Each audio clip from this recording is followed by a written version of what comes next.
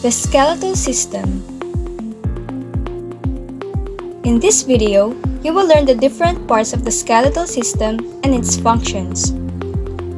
The skeletal system is the body system composed of bones and cartilage. It acts as the framework of our body and it determines the general body shape. The adult human skeleton usually consists of 206 bones that are bound together by tough and relatively inelastic connective tissues called ligaments. Ligaments are strong, dense, flexible bands that join bones to one another. Muscles are attached to the bones by tough cords called tendons. Tendons are strong, dense, flexible bands of connective tissues at the end of the muscles. Cartilage are supportive tissues found at the end of the bones. They protect and support the bones during weight-bearing activities. The human skeleton is divided into two sections, the axial and appendicular skeleton. The axial skeleton consists of the skull, the spine, and the rib cage. The skull is a bony structure at the top of the spine that protects the brain and other principal organs such as the eyes, ears, and nose.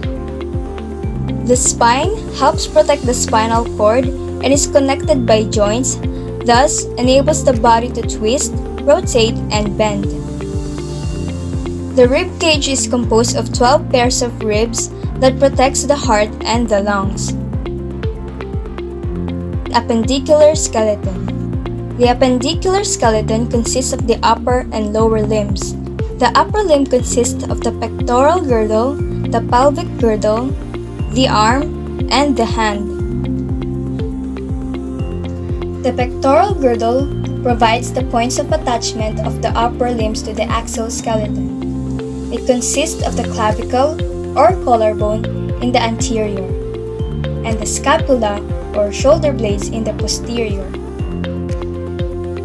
The arm part consists of the humerus of the upper arm, the radius and ulna of the forearm, 8 bones of the carpus, 5 bones of the metacarpus, and 14 bones of the phalanges. The pelvic girdle is responsible for bearing the weight of the body and is responsible for locomotion.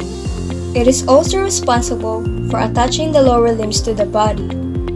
The lower limb consists of the thigh or femur, kneecap or patella, leg or tibia and fibula, tarsals, metatarsals, and phalanges.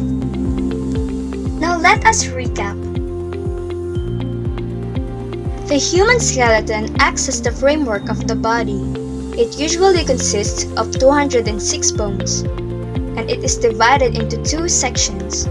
The first section is called the axial skeleton. It consists of the skull, spine, and rib cage. The second section is called the appendicular skeleton, which consists of the upper and lower limbs.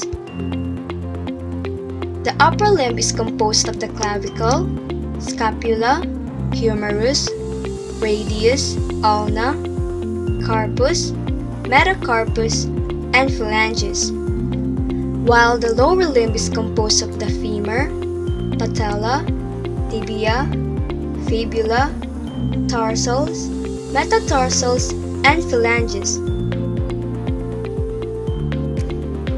And that's it! You already know the different parts of the skeletal system and its functions.